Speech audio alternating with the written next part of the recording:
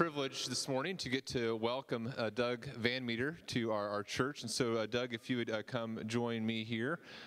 Doug has been with his wife, Jill, in South Africa for 25 years. And for 22 years, Doug has been the pastor-teacher at Brackenhurst Baptist Church. Doug and his wife, Jill, have 5 just incredible daughters. Well, we were able to spend some time with them last year, and just 5 wonderful young ladies. He has 1 son-in-law and 3 grandchildren, the youngest of whom will be born in January, Lord willing, here, right? October. Even better, right? So we're very, very on tune with those dates here. So Doug is just a great teacher.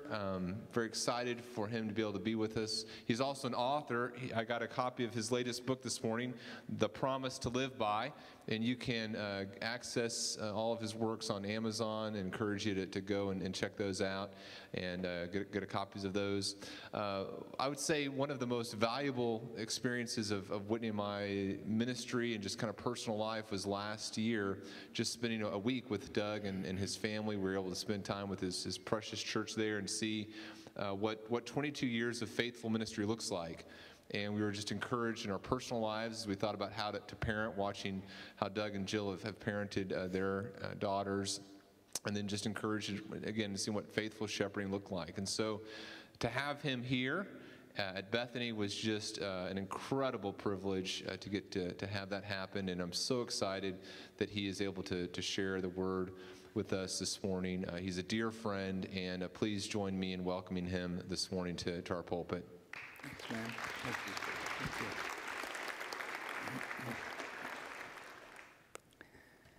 I appreciate those kind words, but the privilege is really all mine. It was a great joy last year to get to know Daniel and Whitney.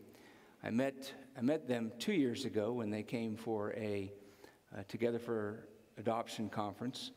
And when I heard Daniel, I said to my wife, I need to get that guy to our church for our annual missions conference. And Daniel graciously agreed to come and came last year and spoke about missions to the marginalized. And it was a great help to us as a church. Our church is just getting into increasingly into orphan care, so it was great to have Daniel with his expertise there to give us some help. And a wonderful friendship's grown out of this, and I really thank the Lord for this weekend, spending time with Daniel and Whitney and their children. It's been great. My family, I have one of my daughters is with me. The rest are back in South Africa, and they're just all terribly jealous that they're not here with the Bennetts. I do pray for your church. I want you to know that. I pray for the Bennetts, and I pray for your church often. I thank the Lord for what he's doing here, and look forward to the years ahead as you're faithful to the gospel. I want to preach today about the gospel from Matthew chapter 1. I want to preach the gospel, and I want to preach about the centrality of the gospel and preach on the promise to live by. Some years ago, in a Christmas morning message, in South Africa, it's very traditional to have a Christmas Day service. Almost all the churches do that, and it's a great opportunity to preach the gospel. A lot of visitors come that day, what they call submarine Protestants. They surface at Easter and Christmas. So I preached from Matthew 1:21 that morning, and I really couldn't get away from it, so I went back and spent about 2 months just preaching on Matthew 1:21, and out of that came a series, The Promise to Live By. And I want to give you the heart of this passage today. And verse 21 is what we're going to spend most of our time in, but understanding the context of this and the circumstances around this, and just to encourage us in the gospel. And I'll say much about that as we begin. So if you join me in Matthew chapter 1, I want to read the first verse and then jump down to verse 17. The book of the genealogy of Jesus Christ, the son of David, the son of Abraham. And then, of course, he then gives the human genealogy of Jesus. And he comes down to verse 17 and sums it all up in a triad of 14 generations. So all the generations from Abraham to David are 14 generations. And from David until the captivity in Babylon are 14 generations. and from the captivity in Babylon until the Christ are 14 generations. Now the birth of Jesus Christ was as follows. So he's gone from the genealogies to the actual birth of Christ. After his mother Mary was betrothed to Joseph, before they came together, she was found with child of the Holy Spirit. Then Joseph, her husband, being a just man and not wanting to make her a public example, was minded to put her away secretly. But while he thought about these things, and you can just imagine the turmoil that's going through his mind, through his heart, as he's thinking about this, behold, an angel of the Lord appeared to him in a dream, saying, Joseph, son of David, do not be afraid to take to you Mary, your wife, for that which is conceived in her is of the Holy Spirit. And she shall bring forth a son, and you shall call his name Jesus, for he will save his people from their sins. So all this was done that it might be fulfilled, which was spoken by the Lord through the prophet, saying, Behold, the virgin shall be with child and bear a son, and they shall call his name Emmanuel, which is translated, God with us. Then Joseph, being aroused from sleep, did as the angel of the Lord commanded him, and took to him his wife, and did not know her till she had brought forth her firstborn son, and he called his name Jesus. Let's pray. Our Father, we thank you for Emmanuel. Thank you that God with us leads to God is for us. And we thank you for the gospel. And today, Lord, we pray that you would encourage us as the scriptures are expounded, Lord, to appreciate all that you have done for us in your Son. Equip us today. Thrill us today in the gospel. Encourage believers today and save the lost. And we ask these things in Jesus' name. Amen. The message of the Bible from cover to cover is basically this. You are a sinner and you need a Savior. That addresses the universal problem of man. You are a sinner and there is a Savior is the universal proclamation that we as the church are called to take into all the world. And as believers, though, we would say this, that we are sinners and we do have the Savior. That is the believer's universal promise. And it is to be the promise to live by, that Jesus indeed will save us from our sins. Tim Keller has written that the gospel all too often is seen as the ABCs of the Christian life, that it's seen as merely the foundation of the Christian life. But he went on to say that actually the gospel should be seen as the A to the Z of the Christian life, the A to the Z of the Christian life. Because the gospel, we never outgrow the gospel. You never grow deeper than the gospel. That the gospel is what every day we are to be preaching to ourselves, reminding ourselves of, and preaching to one another. I had an introduction to this theme back in the late 1980s when I lived in Australia with my wife, and at that time, 2 very, very small daughters. We were ministering there in the city of Brisbane. And I one day met with a man by the name of Graham Goldsworthy, who's written some wonderful books on biblical theology. And as I sat in this man's massive study lined with all these books, I knew I was in the presence of genius. He's a brilliant man, but a very, very humble man. And I asked Dr. Goldsworthy, I said, when you preach out, obviously you preach different places, what kind of things do you preach?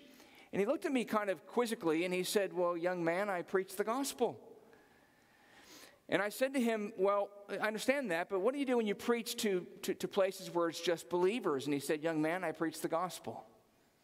And he went on and he pointed me to Romans chapter 1, verses 1 to 5, where Paul talks about the gospel of God that is concerning his son, Jesus Christ.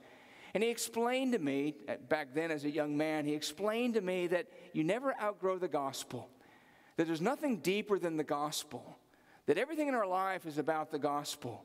So even though we're not always being evangelistic, perhaps, in a sermon, primarily, we're always focusing on the gospel. That the gospel is the good news of what God has done for believing sinners in Christ Jesus, in his life and his death and through his resurrection.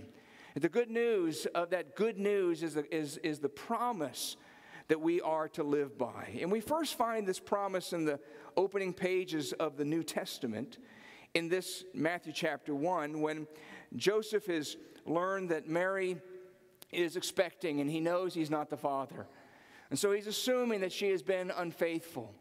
And the Lord graciously sends an angel of the Lord to give him the gospel and to give him the message that, go ahead, Joseph, and take to you Mary as your wife, because that which is conceived in her is of the Holy Spirit. And he says, Joseph, when he is born, you are to call his name Jesus, for he will save his people from their sins. What the angel was saying was, Joseph, here is the gospel, here is the gospel, and this is what you are to live by. And as we'll see at the end of the message, the gospel made a difference of how Joseph faced difficult circumstances. And I simply want to say as I begin this morning, that this gospel promise that Jesus will save his people from their sins, there's nothing deeper than that in the Bible. And that is to shape our worldview. That is to shape our perspective day in and day out. And so as we look at this, I trust that we'll be encouraged about this promise to live by. There's several things that I want to share with you this morning. And first of all is the context of this promise. The context of this promise that you'll call his name Jesus, he will save his people from their sins. The context is verses 1 to 17. And really think about it this way. The context is failure and faithfulness. It's the failure of man and the faithfulness of God. He gives the genealogy in these first 17 verses.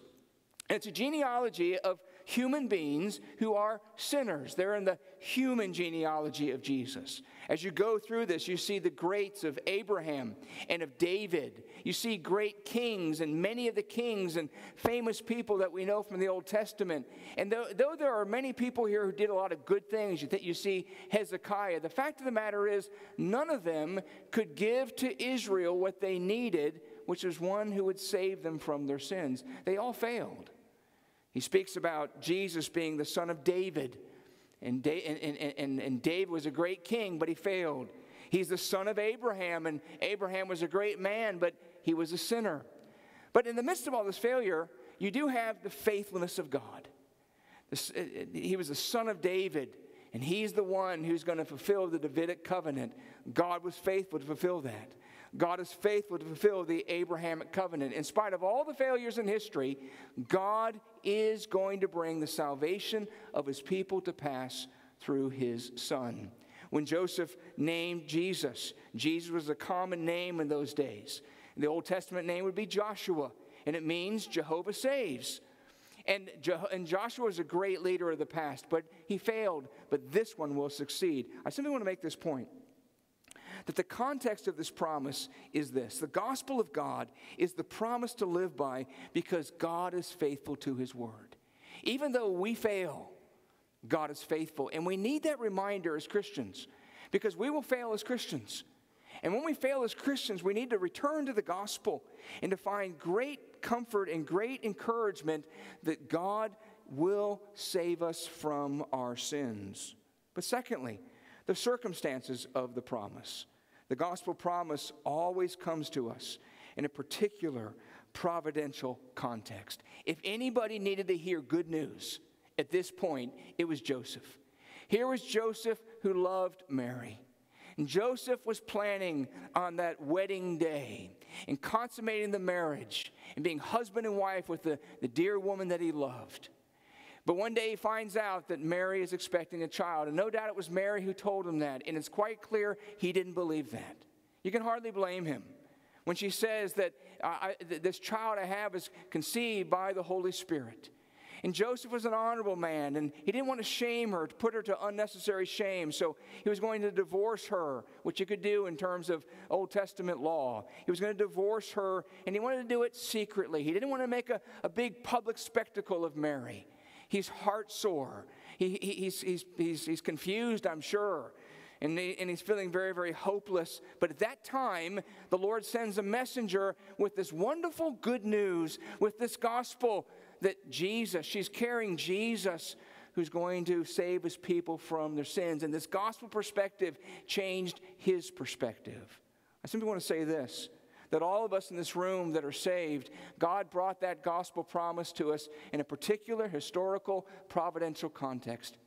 He brought us to the end of ourselves. He brought us to a point of hopelessness, and then he showed us the Lord Jesus Christ. For me, it was the 11th of February, 1980. I was a first-year student at Miami University in Ohio, and I had gone to university with great promise in many areas, and all those areas fell to pieces.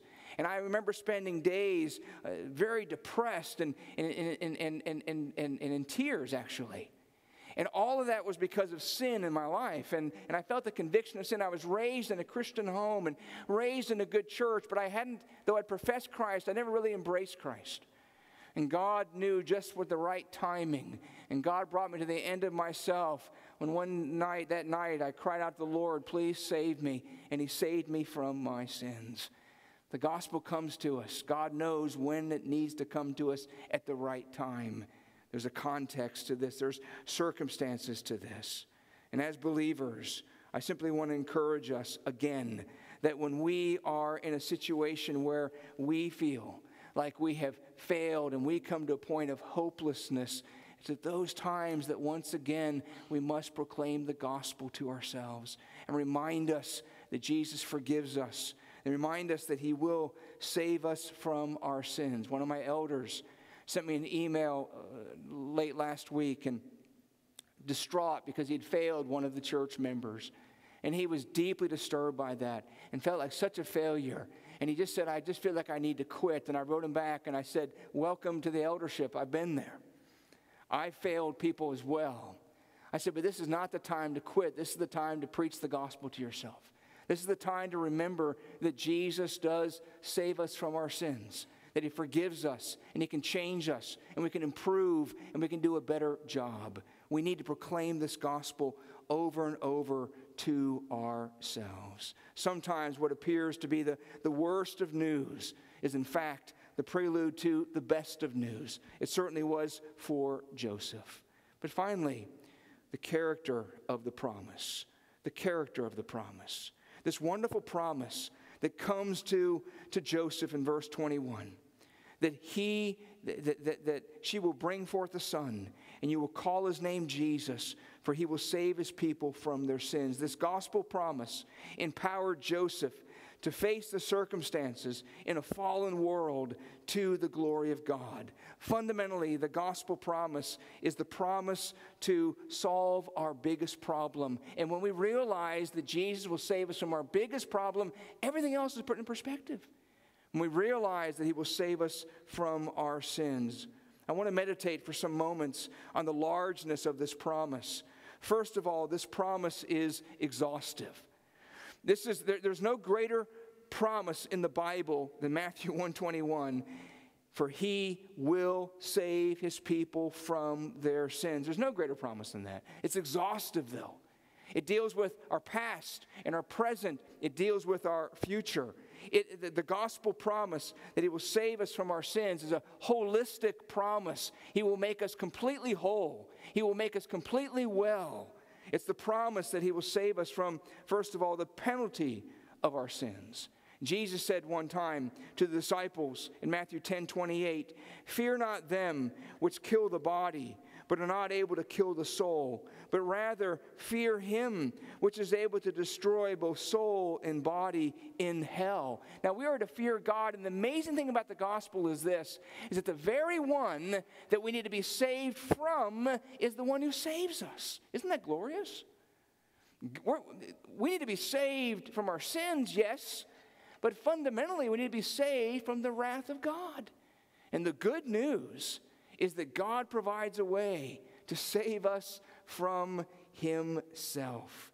We should never minimize that. John Stott once wrote that divine love triumphed over divine wrath through divine self-sacrifice. That's the glory of the gospel. Jesus saves us from the penalty of our sins. There's no condemnation to those who are in Christ Jesus, but he also saves us from the power and from the practice of our sins. Those who have truly been delivered from the penalty of their sins, those who have been truly justified, have an inward desire to be sanctified, to be glorified, to be Christ-like. We pursue holiness. There's a power by the Spirit of God and the new nature that we receive at salvation that drives us to change. Some weeks ago, one of our church members called me and he said, Doug, my mom and my stepfather are having serious marital problems. He said they're willing to meet with you if you are willing to meet with them. And I was more than happy to do that. They did not go to our church. In fact, the stepfather was an unbeliever. The mother professed to be a Christian. And anyway, they came to see me one night. And I asked them what the problems were, and it was pretty ugly. And the wife said that one of the biggest problems is my husband is an alcoholic. And because of that, we have all other kinds of problems in our marriage. And so I asked this man, I said, at one point, I want to ask you something. I said, do you think that you have a disease? Or do you think that you have a sin problem, a behavior problem? And he said, well, I don't think it's a disease. And I said, well, I'm really glad to hear you say that. I said, because if what you have is a disease, I can't help you. I don't have any medication to offer you. I don't know of any cure for that disease. I said, but if you're willing to admit that alcoholism or that drunkenness is a sin, I can help you with that because the Bible covers that. And I took the opportunity to share the gospel with him. And he listened attentively, and I gave him a little booklet called Ultimate Questions, a great evangelistic tool. I said, read this week, and let's meet again next week, and I'll try to answer any questions you have. And we met for about an hour and a half the next week, and you could see the pennies starting to drop. And the next week we met. And we met again and talked about the gospel. And afterward, he sent me this text message. And he said, I want to thank you for this time you spent with me. I want to thank you for the things you've been showing me. He said, because now I really do know that Jesus is my Savior. And he hasn't touched a drop of alcohol since then. There's a power. He's been delivered from the penalty of his sins, and God is increasingly delivering him from the power and the practice of sin. And that encourages us. Sometimes we say, well, I have an anger problem. Well, I understand that. Or people say, I have a problem with lust, or you name it. And as Christians, if we're not careful, we're defeatist about that. We shouldn't be that. We should come back to this promise. He will save us from our sins. Not just the penalty of our sins, but the power. Jesus Christ can transform us. I get it. We won't be perfect in this life. And I get it that the battle is fierce. I've been saved for 35 years, and the battle is fierce. But I can look back and see God changing me. Wonderful promise of being delivered from the power of our sins. But thirdly, Jesus also saves us from the pleasures of our sin. This is an exhaustive promise. He changes us. I think John Piper said once that God fights our pleasures with new pleasures. He fights pleasure with pleasure. We have these old affections. We love the world. We're told to love not the things of the world. But as hard as we try to love not the things of the world, they're very appealing to us. But there was an 18th or 19th century preacher by the name of Thomas Chalmers who really understood this better than anybody I've ever read. And he preached a sermon called The Expulsive Power of a New Affection. And in dealing with 1 John chapter 2, he made where it talks about love not the world, he made this observation. He said the only way to dispossess the heart of its old affection is by the expulsive power of a new affection. Let me say that again. The only way to dispossess the heart of its old affection is by the expulsive power of a new one. And what he was saying was this: the more that we focus on the gospel, and the more that we grow, therefore, in our love for Christ, then the less we love the world. We have a new affection that takes over. It's like an oak tree in my yard back in South Africa. And when the leaves die, they hang on all winter long. We don't have quite the winters you do here, but it hangs on all winter long. But come springtime, they start to fall. And they start to fall because there's a new life now in the branch. And that new life is now starting to come out at the end of the new bud, and it pushes off the old dead life. And one day when I was raking leaves, that dawned on me. That's really what the Christian life is all about. As we walk with Christ and love Him more, this new life pushes out the old. It pushes out the dead. We have a change in our affections. One of my best friend in high school was a massive guy. He was 6'2" and 220 pounds. He was an all-American tight end for our high school. I was saying last hour that I've always been very small, but I've always been very smart. I picked the biggest guys to be my friends. And we became very good friends, and we both went away he went to the University of Maryland, and I went away. And while I was away, the Lord saved me, and we came back, and we saw each other at a get-together that summer. And Bill said, "Hey, Doug, we're all going downtown Cincinnati to the bars. Let's go." And I said, "Bill, I'm not going to go." And he said, "Why not?" I said, "Well, Bill, my life's changed. I don't do that anymore." And he said, "Well, tell me about it." And I briefly told him what the Lord had done. And Bill literally picked me up and put me in his car. He said, "You're going with me." So we went down, and we sat at this bar, and he was drinking whatever, and I had my Coke, and I shared the gospel with him. Another friend of mine had gotten saved that year. He shared the gospel with Bill that summer. Bill goes back to university to play football, and he meets this guy who's 100 pounds. He's a gymnast. And this guy is just tenacious. He won't let go of Bill, and he keeps preaching the gospel to Bill. Well, one day, Bill calls me. Bill's been saved. And his life was so transformed. When we came back the next summer, we're together, and he goes back for his third year, I guess, at university. And he called me one day, and he said, "Doug," he said, "I've made a decision." He said, I've quit the football team." Now, Bill wanted to be a professional football player, and he was well on his way towards that.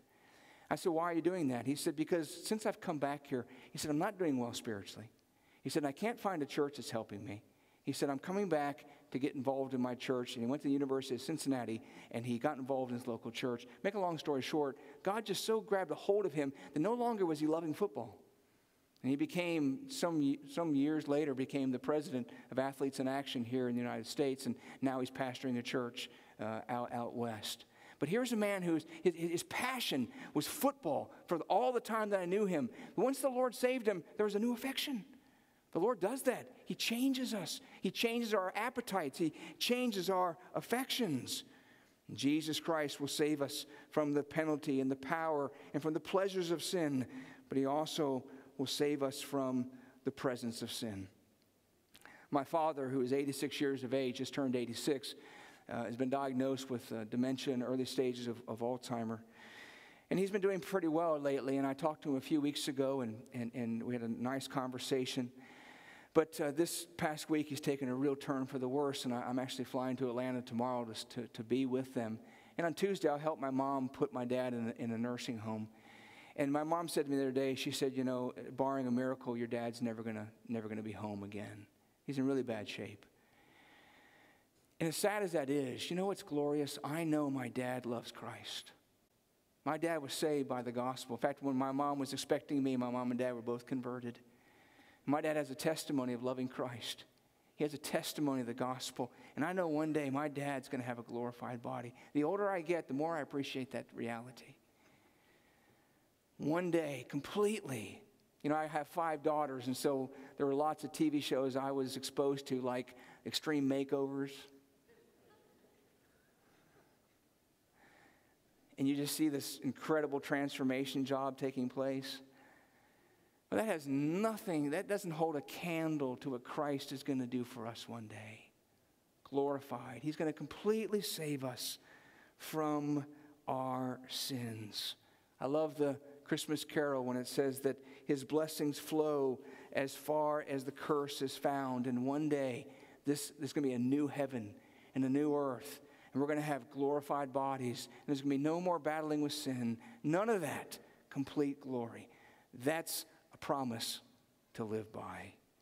This promise is exhaustive. It's also very expansive. And what I mean by that is this. That when God saves us, he oftentimes saves other things as well. I see this says 11:41. I'm just wondering what time zone that is. I never noticed. According to my time zone, I have several hours left, so you should have stipulated that. But it's expansive. You know, we talk about collateral damage in warfare, but when it comes to the gospel, there's collateral blessings.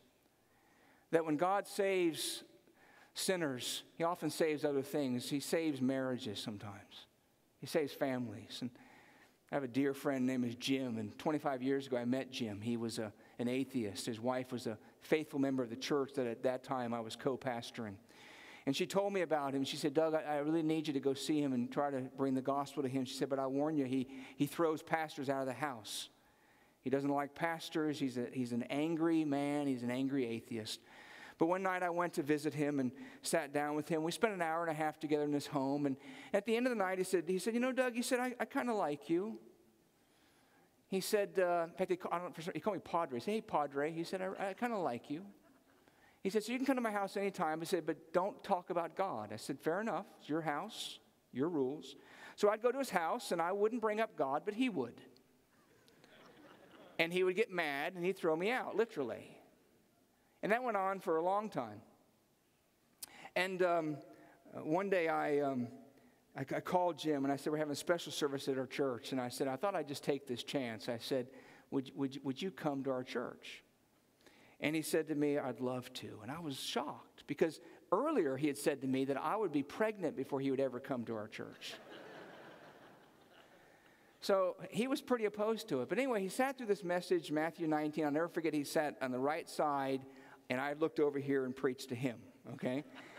And I preached from Matthew 19 about the rich young ruler, and afterwards, he was a different man. His wife called me, and she said, Doug, what's happened? She said, this man is different. And he was on his way to Zimbabwe that day on a business trip. His wife had put a Bible in there that 6 months earlier she'd asked me to sign, because she said, I believe God's going to save my husband. And I'd signed it, welcome to the family of God. He gets to Zimbabwe, opens the suitcase, there's a Bible there, he's reading it, and God gives him assurance of salvation. But up until that time, Jim was and he'd tell you this, he was a terrible husband. He was an angry man. There was heartache in that home. But you know what? After God saved him, God saved that home. God saved that marriage. And I was pleased. My wife and I were at their 35th wedding anniversary, where Jim said, you know, for years I didn't treat my wife right, but God has saved me. And he said, I just want to demonstrate my love for my wife and my appreciation for her. And he got down on his knees and washed her feet. It was so moving. That's what the gospel does. The gospel is expansive. It saves us from our sins, and it also saves other things. It saves nations. The nation of Zambia is a bright spot in Africa. And it's because of the gospel. David Livingstone, when he died, he had a handful of converts, but some of the best churches in Africa are there in Zambia. Some of the strongest churches. The gospel is affecting the government there. The gospel makes a difference. The gospel, the collateral blessings make a difference. And I believe this, that as we in our local churches become more and more consumed with the gospel of Jesus Christ, we become more and more consumed with Him, that we change, and then our churches change. And rather than criticizing all the problems and wanting to leave, we become a stronger community of faith, realizing we're in this race together. And therefore, we preach this gospel to ourselves. And when others fail us, we don't just sit around and condemn them. We go to them, and we speak to them, and we proclaim the gospel to them. And they ask for forgiveness, and we forgive them. And we practice that gospel truth. And as we do that, our churches are saved. Our churches are increasingly sanctified. So this promise is exhaustive, and it's expansive. It's extensive. I love this, where it says that you'll call His name Jesus. And literally it reads this way, for He it is who will save His people from their sins. It's as though Matthew was writing these words to the angel saying, listen, He it is. There's no other Savior. There's one, and He's going to save His people, all of His people, from all of their sins. You know, sometimes we can hear gospel testimonies, and we can hear from believers about how God is working in their life and changing, and we can sit back and think to ourselves, I wish I was experiencing that. You can, if you're one of His people. Because this gospel promise isn't just for some super group of saints. It's for every one of us. Everyone who is His people. Everyone who realizes they're sinners who need a Savior. And they realize their only hope is Christ. And they call to Him for salvation. They are forgiven of the penalty of their sin. But also everything we've looked at. From the power of sin. This is an extensive promise that He will save all of His people from all of their sins. And I simply want to say this, that the extent of this promise is really the extent of our mission. That's why the church has been left here. Because His people are not just in Washington, Illinois. They're not just in Brackenhurst, South Africa. They are in all the nations of the world. Amongst the 11,000 people groups, God has his people. And I believe that the more that we embrace this gospel promise and love the gospel, the more we're willing to sacrifice to reach those people with the gospel. Years ago, we sent one of our families, he was an elder at the time, we sent him to Ethiopia as a missionary. After some years, the door opened to go to Somaliland, which is just north of Somalia. And I went with Francois on a survey trip as we were kind of making plans strategically how to get him in there. We went to the capital city of Hargeisa, and as we were driving around, Francois pointed to a grocery store. He said there were some missionaries coming out of that store, and they were assassinated. We drove some time later by a home. He said there were missionaries from the UK who were sitting in their lounge, and they were assassinated.